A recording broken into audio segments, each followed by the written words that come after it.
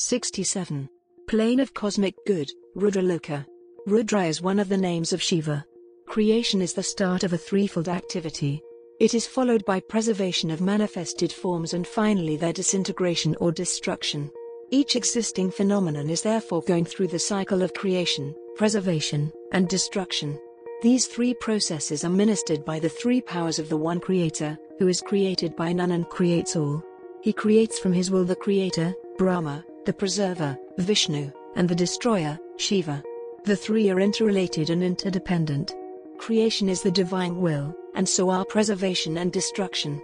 Without destroying the false identity, the concept of a separate reality, the individual ego-real union is not possible. Thus Shiva makes the individual consciousness one with cosmic consciousness. Rudra is the lord of the south in the phenomenal world and is the furious form of Shiva. He was known as Rudra because he took birth from the cry of the Creator, Brahma. By his grace the mortals live, enjoy the divine game, create, destroy, or pay back karmas, the physical plane or phenomenal world being the land of karma. Shiva also means good, good for all. He is cosmic good, alchemically changing magnetic into electrical energy and sending it back to the source. This evolution of individual consciousness is completed on the plane of Rudra. Here there is only one more step to union with cosmic consciousness. This is the Loka, where the player's final purification takes place. This plane is beyond the manifested universe and is composed of the same element as Anandaloka, the plane of bliss. Knowing, feeling, and doing are the three attributes of human consciousness. Knowing what? Truth. Feeling what? Beauty. And doing what? Good. For the player of the game, these three are the summum bonum of human existence.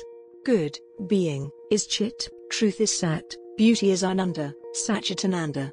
By following the path of Satyam Shivam Sundaram, truth, beauty, good, the player becomes Satchitananda.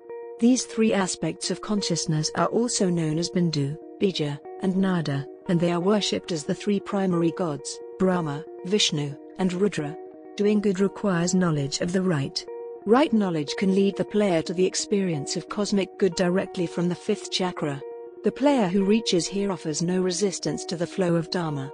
He simply does his job, whatever the cosmic forces ask of him. Rudraloka is one of the three central squares of the uppermost row of the game.